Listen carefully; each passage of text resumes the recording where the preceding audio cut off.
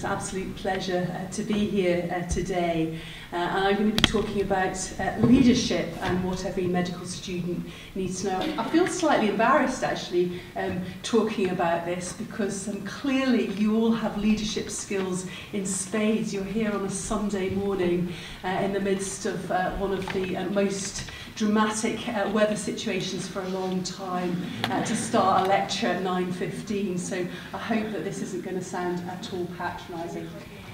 Just thinking and exploring what I wanted to do with my life. But the Dean is an elected post. I'm a trustee of the Royal College of Psychiatrists, one of 4 honorary officers, along with Professor Wendy Byrne, who's our president, who you met yesterday, our registrar and treasurer, and I basically look after the educational portfolio of the college, so everything from outreach to school careers, trying to influence undergraduate medical curriculum through training, exams and continuing professional development, and it is great fun. But I'm going to start off and talk about why leadership is fundamental to what all of us do every day in our roles working as doctors in healthcare systems. It's all about patients. And yesterday I know that you saw the film, our Choose Psychiatry film, which is all about patients. So everybody on that film, and those were real psychiatrists that were filmed, and the patient stories are all based on real patient words and dialogue played by actors, but it's all about making a difference to patients. And thousands of books have been written on the subject, some very academic, some less so, and you will have come across some of those, but all curious about searching for what is really very hard to define, the key ingredients that make a good leader. I'm sure that you will all have in your minds images of people that you respect, who you feel are good leaders, and you'll all have also examples of people who you feel are extremely bad leaders, and I'm not going to make any political comments, but I shall leave that all to your imagination. But I've got a really straightforward definition about what leadership is. It's a process of influencing others to engage their support to achieve a shared goal. And it sounds really straightforward. So let me tell you about my very first experience of having leadership thrust upon me, because it was a complete, unmitigated disaster. Is there anybody in the audience who's been a brownie, a Girl Guide, a Cub Scout, Scout, Boys Brigade, Girls Brigade, like that? So quite a lot of you. So we're in good hands, we're all prepared. So picture me aged 11, probably quite hard to do, bright, keen, and to be honest, a bit gauche. And I'd had a lot of fun being a brownie, but now is the time to leave and move on. And I could have gone to 2 different Girl Guide troops or groups where I lived, but the decision was taken out of my hands. We had a neighbour where I lived who was a district commissioner, and she was concerned about a failing group in the city that needed a bit of bolstering. It was in a disadvantaged part of town, and she cooked up this idea along with my mother that it would be really good for them both, for them and for me to join the one that was struggling rather than the one that all my school friends were going to. And as an unassertive 11-year-old, I went along with the plan. And that was the very first lesson to me in leadership, to understand and be aware of other people's agendas. So I turned up, and Ms. May, who was a very regimental, buxom leader, took me aside at the end of the first meeting, and she said she was delighted I'd joined because I was clearly leadership material. Well, frankly, she could have been talking Chinese. I took it as a compliment, although I really had no idea what she was talking about. And within months, I was promoted to patrol leader, the youngest, smallest and least experienced member. And that was my second lesson in leadership: be really aware of setting other people up to fail. I had an objective. We've talked about having objectives in leadership. And my objective was to achieve all things excellent in girl guiding, and this would be loosely measured by my patrol winning awards, being on time, having polished badges and shoes. And in an attempt to be the perfect role model, I developed a close acquaintance with brass soap polish, took to starching my necktie seriously. Life is far too short, but I didn't quite realise that at the time. So I threw myself into useful activities. I passed my scribe's badge, and maybe in retrospect that isn't, has been more relevant dealing with NHS bureaucracy over the years, given the amount of record keeping we all do. But I failed in my objective to achieve things generally excellent in girl guiding, because my objective was simply that. It was my objective. It was not our collective objective. And what other teenagers in their right mind honestly want to spend their free time doing that kind of stuff? So my third lesson in leadership was, and I should have learned it at the time and probably didn't realise till many years later, was that you can't do it. You can't change things on your own. You need an agreed common goal that everyone signed up to. And as excellent as I wanted to make my patrol, it was simply not going to happen without others wanting it to too. So I limped along, a bit despondent, turning up every week, all shiny, but going home frustrated that I was failing to achieve my objective. So the fourth lesson for me was that you need to be able to talk about these things safely and in confidence. Well, the Girl Guides didn't provide leadership mentoring back in the 1970s, 80s. And if they did, then, well, the story might have been quite different. But eventually I retired prematurely from the Girl Guides at the age of 14. I wrote a polite letter to the group leader with the excuse that I really needed more time to focus on my homework. And the mistake that I made then was not to understand that leaders are not necessarily born, and certainly not expected to have a fully developed set of skills as a teenager. And of course leaders develop, but for a while I decided that I was not an innate leader, and that was my fifth lesson.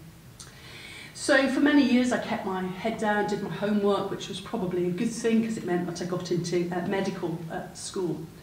But what I did during that time was always to have a strong sense of my own values and priorities. When asked to be a school prefect, I politely declined. I had serious misgivings about the leadership at my inner city comprehensive school, and its leadership in retrospect was weak. And I decided that spending my free time policing the playground and chasing smokers out of the toilets was not really a good use of my time. And by now I was starting to develop some good leadership skills. Kate, eyebrows have been raised. Whose, I replied. You'll never get into university, you know, they'll take a dim view. And that was a very valuable lesson too. My sixth lesson, I learned that making values-based decisions never gets you into serious trouble. Strong leaders and organisations welcome argument and debate, and bullying leadership never wins.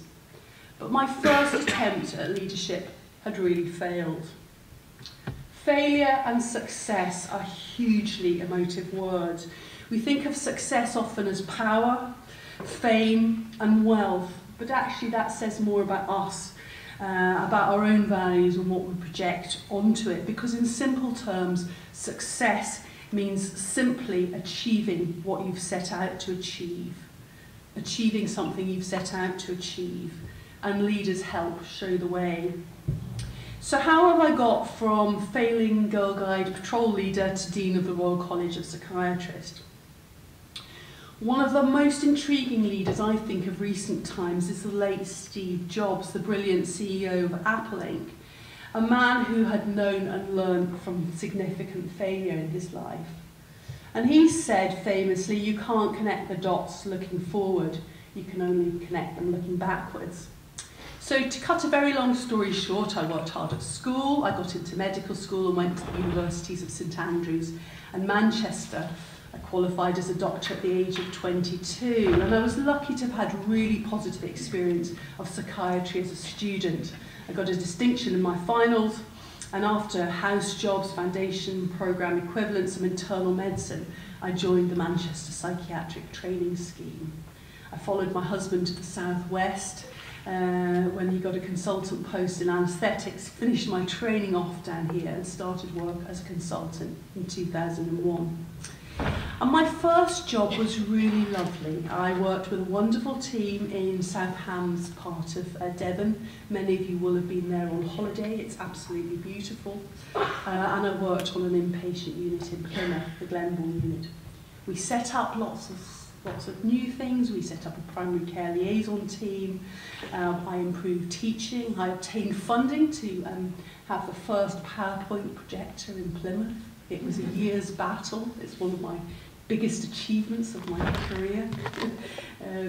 We got accreditation for our inpatient unit. We became a productive ward. We won awards, campaigned and got inpatient psychology, which at the time was extremely rare.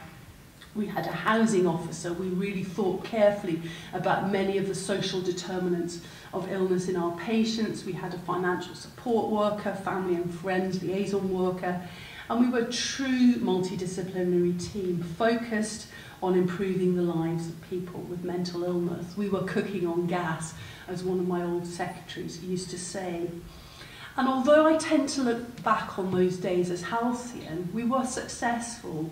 We achieved what we set out to achieve, and it wasn't without twists and turns and problems. And I remember at the beginning of a very trying day, after a trying day, at the end of the day, speaking with my husband, and he said, well, one day, Kate, he said, you'll wake up and you've achieved all the things you set out to achieve. You'll have a psychologist in your team and housing support and everything. And he was right. And I just, be that encourager. It's important to have people supporting you, encouraging you along the way. So excellence is about being the best you possibly can be, but you need to start where you are and set realistic goals. I was successful. I went on to set up an integrated crisis resolution home treatment team, bringing disparate people from across the county together and creating a culture of learning, fun and pride in what we did. We had an absolute blast and we did everything we could to influence what we could. But for several different reasons, and I felt that I'd probably achieved as much as I could do. My family was growing, their needs were changing, and I did an internal swap within my organisation to take on a new post, looking after an inpatient unit. Like all good leaders, I'm slow to take personal credit for successes of teams, but very quick to shoulder responsibility and blame when it goes wrong. I had a really difficult experience when I went to this new job. I'm not going to talk too much about the details of that because it was a brutal and difficult experience. And you undoubtedly too will have the joys of huge successes in your careers, but also times when things feel like they're going badly wrong. And I think we don't talk about that often enough. My new job was very similar to when I turned up at the Girl Guides. There were significant development needs. The nursing leadership on the unit was weak and staff on the ground were unsupported. And just like I turned up in the Girl Guides when I was 11, keen, shiny, determined to make a difference, what I hadn't quite realised was quite what a low starting point we were at compared to my previous ward. I knew where we needed to go. I had clear objectives, but no allies. I was isolated, marginalised, and probably seen as a bit of a threat. But others didn't share my vision about excellence in patient care, and the shared vision amongst the staff on the ward was merely about survival. And it was a perfect storm. Despite working very hard, and I lost track of how many audits we'd done, how many quality improvement projects, I failed to get anywhere. And to cut a very long story short, we had the highest sickness rate in the organisation. Only about 20% of our staff were having regular supervision. And 15 months later, after yet another incident, I raised concerns. The environment was toxic, it was defensive and distracting from providing best patient care. After I raised concerns to the chief executive, the ward was closed, or a decision was made to close the ward within 24 hours, and we closed the ward a week later on the grounds of being unable to staff the ward safely. Funnily enough, nobody ever gives you any training on how to close a ward. I hadn't had it in my postgraduate training, hadn't had it in my undergraduate training. It was a case of making it up as you went along. And complex and rapid decisions needed to be made about patient disposal. Those were the words that we used. I found it very difficult, but that's what it felt like. We had patients who'd been resident on the ward, sometimes for quite a number of weeks, and we were needing to make very difficult, complex decisions. And, of course, about looking after our staff, about redeploying them very quickly. So I'd gone to this unit with a clear objective. We were going to be the best ward, certainly in the county, if not beyond. I had clear strategies, but I failed to achieve the goal. And in retrospect, it was a perfect storm, and I think it was impossible, and I think the best decision was to close it. The problems there were historic, they were well known, and other good people before me had failed to turn it around.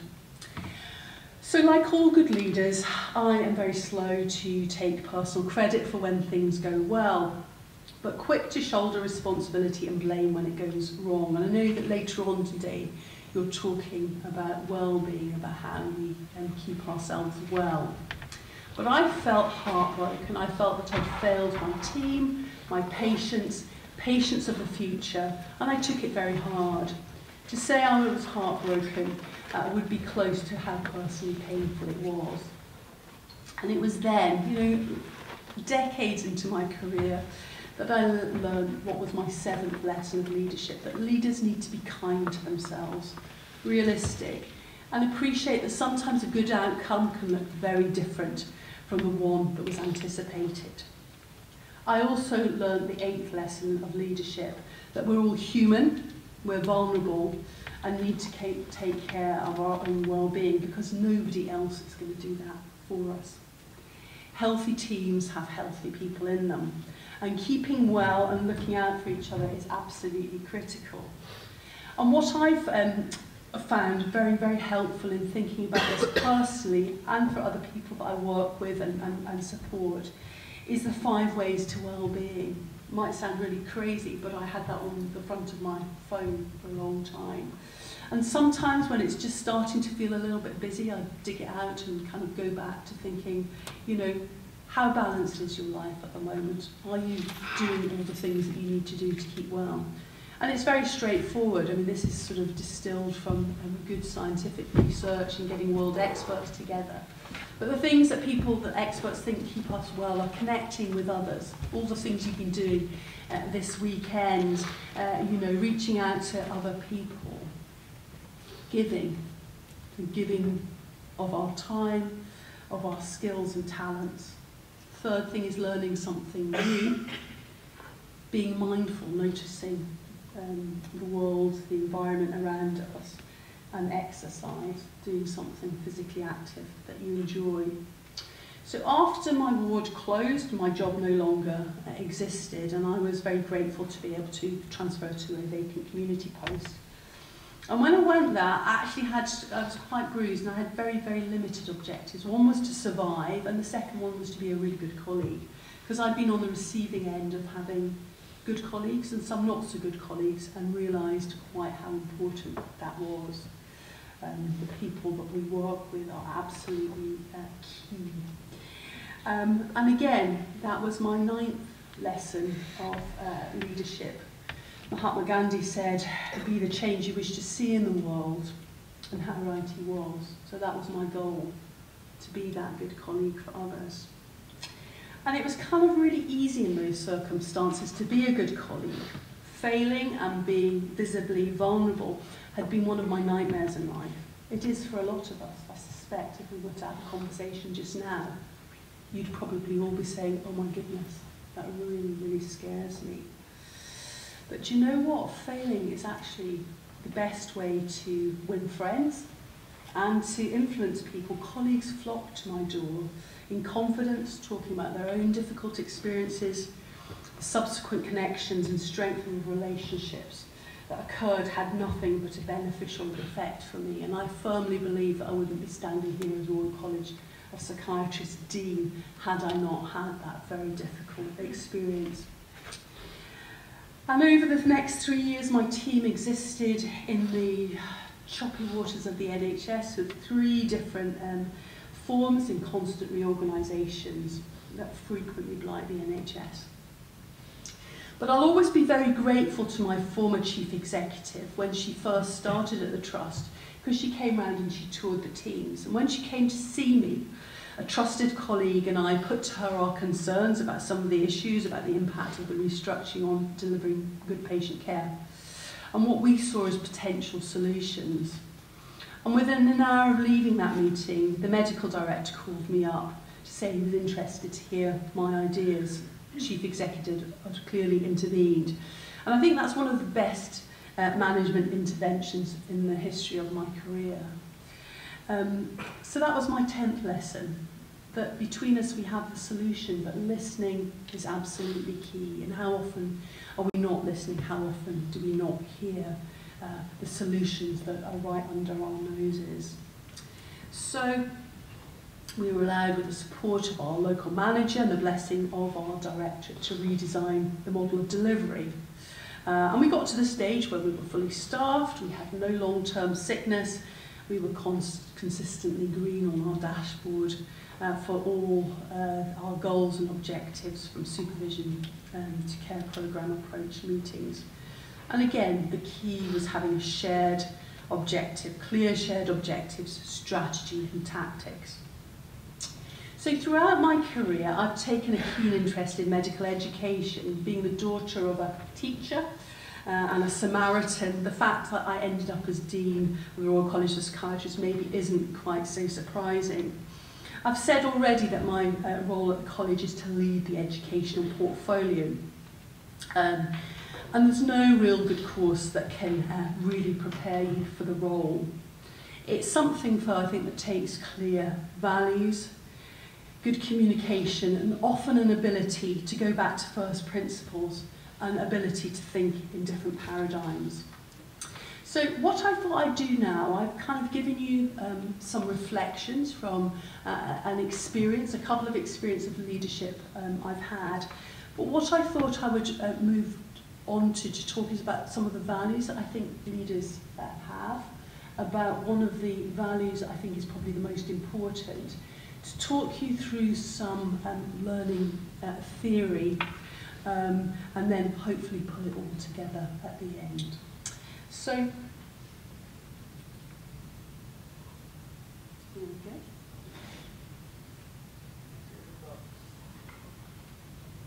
Yeah, thank you. See, teamwork. So I've talked about some initial reflections on leadership. And values. So these are our values that we have at the Royal College of Psychiatrists. We've spent a lot of time thinking about what leadership values are important to us as an organisation. And this is what we've come up with. It neatly spells circle. At one stage when we were discussing it, it spelled Circe, and we thought that was probably not a good association. So as Dean, I thought we should have some learning. We added an L, so it spells circle. But courage, you need to be really brave, to face up, to stand up when things are not going as they should be. Innovation, being able to do things differently, to think in different ways when things are getting stuck. Respect for each other. And particularly thinking about equality and diversity, because we know that when diverse groups of people come together and work together, we're much more likely to have good results. Collaborating, talked about that, learning and excellence. So one of the most important sort of aspects of leadership I think I've faced is learning. And it's absolutely key to us being able to grow and improve. and yet there's an awful lot that can get in the way of learning. And I don't know how much any of you have these days in your undergraduate curriculum about principles of learning and so on. I certainly didn't have anything. And it was only when I became a consultant and was involved in sort of postgraduate education as a teacher that I started to have some teaching on it and subsequently sort of developed an interest. You will all, in your courses, do a lot of reflective practice. Is there anybody who doesn't have to do reflective practice and stick reflections into portfolios? Pretty, yeah. I meet a lot of medical students who say, oh, we reflected out, we just sit with how to reflect all the time. And I thought I'd sort of spend a bit of time actually going back to first principles and thinking about what reflection is.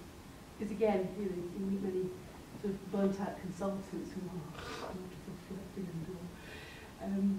So there we are. So the physicist amongst you will remember that reflection, one definition, is the change in a direction of a wavefront and interface between two media, so that the wavefront returns the medium from which it originated. Reflective to bathe that. You've seen a picture of a baby looking in the mirror. Socrates said, the unexamined life is not worth living. And I think there is something extremely important that we should all be really closely examining who we are and what we do, difficult though that may be. So the Academy of Medical Royal College's definition of reflection is the process whereby an individual thinks analytically about anything relating to a professional practice with the intention of gaining insight and using the lessons learned to maintain good practice or make improvements where possible. I thought I'd just talk a little bit about the history of reflective practice, because again, I don't think we talk about this very often. So it first started creeping into the literature after the early 1980s. It was first described by Donald Schoen in 1983. And I think it's important to understand the context in which it grew up in. So prior to then, you know, there were papers published and so on, but the evidence-based practice, the evidence-based medicine movement hadn't really sort of been around for very long. Guidelines were starting to be produced and so on, and people were starting to get really worried about this, about cookbook medicine, and how do we relate these guidelines to the individual. So it arose in the context of evidence-based practice sort of emerging, but it was supposed to be a learning strategy for exploring professional knowledge, but to work out how you actually apply that, how you translated that into appropriate care, which was personalised to individuals. And a lot of people say, well, why do we bother? Isn't that just what we do? It's not scientific. And there is no conclusive research to show that reflective practice is effective. And of course it's biased. That's one of the criticisms, deliberately or unconsciously. I've even heard it described as self-indulgent navel-gazing. Well, and there are many drivers for reflective practice. There are intrinsic motivators and extrinsic motivators.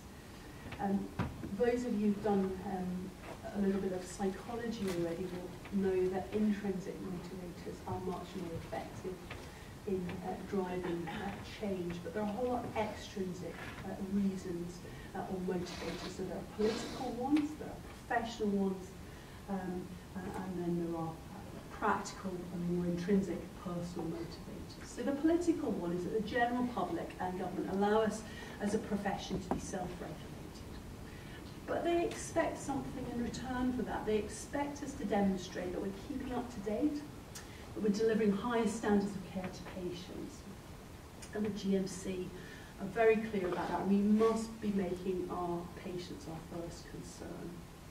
There are professional extrinsic motivators. So in undergraduate education, in your portfolios, in your curriculum, there will be an expectation that you demonstrate skills of reflection. and in postgraduate training as well. And for those trainees in the audience, you know, it's there within the GMC curricula, and also within our own psychiatric curricula. Professional motivators and consultants, revalidation, having a license to practice means that we have an annual appraisal. So in our annual appraisals, we have our appraisers, we develop a portfolio, we have discussions, we have to demonstrate that we're learning, that we have the skills to learn. But practically, it's about supporting colleagues. When something goes wrong, my example I gave earlier on, it was really important for me to have colleagues that I could discuss it with, that we could reflect together. I think it's really important for well-being. Can you imagine trying to just sort of close the lid on that and move on? It's not going to go away. We need to be able to process that. And in terms of governance as well, so in terms of systems learning, it's really important to be able to reflect. And it just intuitively feels like it's the right thing to do. Does anybody know what this slightly blurry triangle is? Yeah. Maslow's hierarchy of needs. Fantastic, thank you. So that's really important. So, you know, and I will say this to people, if you've got trainees or colleagues who are, you know, struggling because they've just lost their flat or their accommodations have fallen through, talking about high-level sort of self-actualization, achieving our full potential and so on, it's not going to work. If you're just come off nights and you're absolutely starving, hungry and sleep deprived, it's probably you know, not going to be the right time to be talking about, you know, how we achieve our full potential. We need to go home and have a good rest and get something to eat. But self-actualization, growing as a person, being able to achieve our full potential, is what Maslow described as being the sort of pinnacle of human achievement. So what is reflection? Again, I thought we'd just go back to sort of basic principles. There are two aspects. There is epistemological, so learning about our practice, and there's what's called ontological, learning about ourselves. I think in psychiatry, and this is my personal viewpoint, I think we've maybe drifted a little bit too much towards the second. It's really important. I think sometimes people drift away in supervision from the learning about our practice and knowledge to the second. But you're not going to get too much of that in other specialties, and that's the good thing about psychiatry.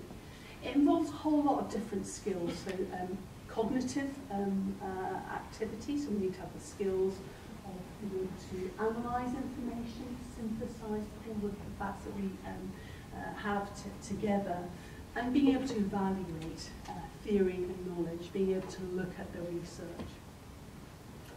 But is that it? It's much broader than that, isn't it? Because that stuff is all really scary. It's all very threatening. We have to be able to have emotional intelligence. We have to be able to have values. We have to have empathy in that we can put ourselves in the shoes of other people. We have to be able to tolerate uncertainty. Sometimes the answers are just not obvious. There are a lot of and that can be really difficult. Many of us like to think in black and white terms. What is the answer? What is the right answer? Sometimes there is no right answer. And the ability to bear criticism, either from ourselves, directed at ourselves, or receiving it from other people. And that's tough. That's really tough. So what are the barriers to reflection? Well, this was me. I've been very courageous here showing you this slide. This was me preparing my talk, you know, late in the night, feeling, you know, not on my good and best. Do I want to portray that image of myself to the world? Or do I want to do the app that my kids showed me? Celebrity app, right. It's great fun. My husband's delighted to come out of Barack Obama. Stop talking about it soon.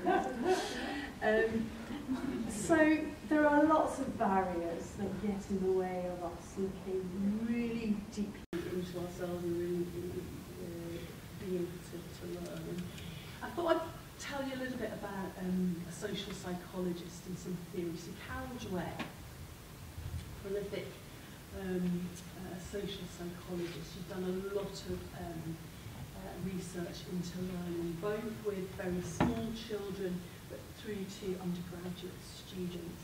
And I'd commend you to read more about her if you're interested, and this is one of her books. And Carol Dweck discovered that there were basically two groups of learners. So when she looked at small children, very neatly they divide always into two groups of people. The one who believe that our ability to solve problems is fixed.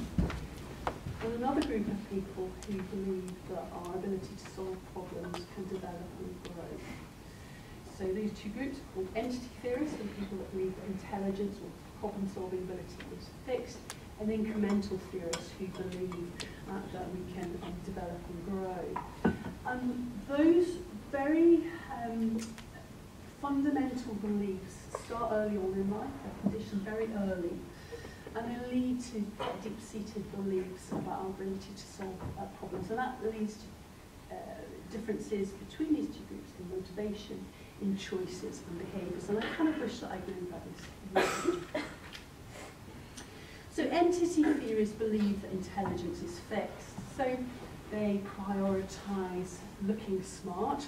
They prefer performance tasks. So if you gave a group of people that believe that intelligence is fixed, either the choice of sitting an exam or setting a learning objective, they're going to be much more comfortable saying, I'll sit the test, and then I'll get my score and I'll pass, and so on. They just like challenge, and really importantly, tend to cope less well with setbacks. So this group of small children, she took and gave the entity theorists in the group and the incremental theory children some maths problems. So they were given maths problems, they were of equal intelligence, these two groups, given maths problems for their age group. The ones that, and then they did those all fine, and then they gave them maths problems for the next age group, so they kept going. So they're getting progressively harder. They were really out of their comfort zone doing challenges. Very interestingly, the people who were entity theorists, when they had the setbacks of the challenge, which of course it was going to be challenging, they were doing far too hard problems for their age group. When they went back to do the initial test that they'd done really well on, they performed more badly. Whereas the incremental theorists who'd been having progressively significant challenge, when they went back to set the initial easier set of tests, they did better than they'd done the first time.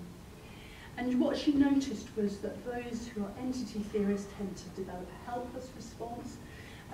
They say things like, oh, I'm so stupid, you know, they did a whole lot of recording what they said. They had plunging expectations of themselves, they got negative emotions, they felt really sad, and they had lower persistence and decreased performance in the face of anxiety and provoking challenge.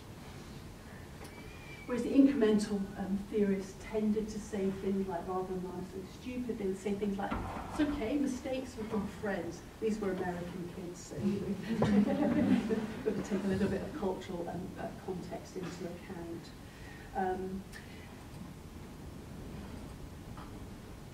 So her key findings were that our belief about ourselves influences our choices in learning. So, as I said, the entity theorists more likely to want to do an exam than to set themselves a learning objective.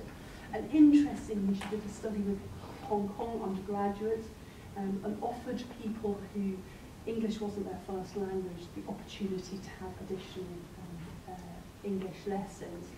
The group who were entity theorists were much more likely to turn that down than the incremental theorists. So we worry about students who are entity theorists, you know, and there is support on offer, maybe being more likely to turn that down. Entity theorists tend to be focused on a fear of failure. And I look at myself, and I look at the sort of failure experiences I've had. I was probably an entity theorist. I've had to work very hard in life to become an incremental theorist. But incremental theorists welcome opportunities for growth. And both groups perform equally well until they hit failure. And it means that entity theorists are educationally vulnerable. So those are the students who do really well at primary school, then go to secondary school. It's a difficult environment, the challenge goes up, they hit failure, and they sometimes really struggle with or perceived failure, and they sometimes really struggle with that change from foundation program to core training, change from school to university, and so on. Grace, can I just check how we're doing with time? Fantastic. So, beliefs about intelligence develop very early on in life. Interesting, I thought this was interesting, that praising success in performance, I wish I'd known about this before I had kids as well, promotes entity theorists. So if you're saying, well done, very clever girl, you then start linking that with your with self-esteem. So performance becomes very powerfully linked to whether you're good or bad. We should be saying to children, you work really hard on that. That's good. So self-esteem then becomes inextricably linked to performance. And entity theory drives competition. We end up with winners and losers in life. And interestingly, we could probably spend quite a lot of time talking about this, and won't, but girls are more likely to be entity theorists. And that's great, it gives them initial advantage at school, but longer-term vulnerability to hitting challenge and self-perceived failure. Entity theorists are more likely to stereotype others, and that's important for me and my generation and all teachers, because if you're an entity theorist and you have strongly held beliefs that intelligence or problem-solving ability is capped, it's limited, we project those views onto other people. So we're less likely we're more likely to give up on others when they hit challenge who are our students. There's some good news in there that although the beliefs are relatively stable, we can change them, we can influence them to an extent in the medium term. And there's also some good evidence that teaching students, and I think we probably ought to be teaching students at secondary school and at undergraduate level, can influence self-perception as well. There's some quite good evidence that it can reduce our stereotype threat of ourselves when we give teaching specifically on incremental theory. So I think that's really, really important to think about how we grow and develop. And in popular kind of culture, Carol Dweck's work has become known as the growth mindset, and you can access it through some of her academic essays, but there are also some more populist books that she's written as well. And I'll just talk really briefly about reflections and models of reflection, because again, people get kind of caught up on the right way to reflect. There is no right way to reflect, there is no right way to learn. It has to be valued by the individual. There are a whole lot of different frameworks you can use. Some work better in other situations than others. We can use writing to reflect, we can talk about reflection, we can think about reflection, we can reflect with others, we can be very creative, we can write poems or plays or stuff. And I'm not going to go into the different models, but just to say that there are several different models, and quite a useful summary of the different reflective practice models is at the Academy of Medical Law College's Reflective Practice Toolkit. My very favourite reflective framework is Wharton, which is really simple. What, so what, what, and it's easy to carry around with you.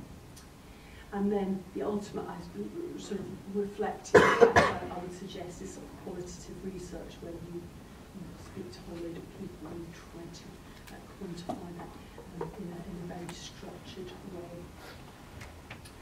So I just want to say, well, reflection is just simply learning to improve our practice. It's absolutely key to developing as a leader, and I hope that I've shown you a bit of personal reflection today on what I learned from that. It has two parts. It's about learning about our practice, but it's also, in the process, learning about ourselves. There are external requirements, and we need to be seen to do it, but achieving our true professional potential as Maslow's hierarchy demands it of us. There are no right ways to learn, but some tools can give us a structure, and they may or may not be helpful. But our underlying beliefs about ourselves can make us, or many of us, educationally vulnerable, and our beliefs about ourselves influence our beliefs about others. Educational vulnerability in the context of failure can get in the way, and it can worsen our performance. And I think that's really important to hang on to. When you're going through a hard time and you're being challenged, just to remember that our self-beliefs about ourselves can make us vulnerable in those situations. It can be modified, and I think teaching and learning about learning theory early on is important. And in psychiatry, one of the most wonderful things is that we have opportunities as educators to influence our trainees' educational experiences, because we have psychiatric supervision. Every week as postgraduate training, our trainees have a whole hour protected one-to-one with their supervisor. It's something that isn't replicated in any other specialty. And getting to know our trainees well is just something that we do. So I can have these kind of conversations with my trainees about success, about failure, about what they're thinking about themselves, about how that fits in with learning practice and so on. And developing our own growth mindset and supporting others to do so fits in with key values that leaders need of collaboration, respect and excellence. And I think we really owe it to our patients to keep learning throughout our lives. And you can learn to lead. Leadership is not something like intelligence, it's not innate. You can learn the skills.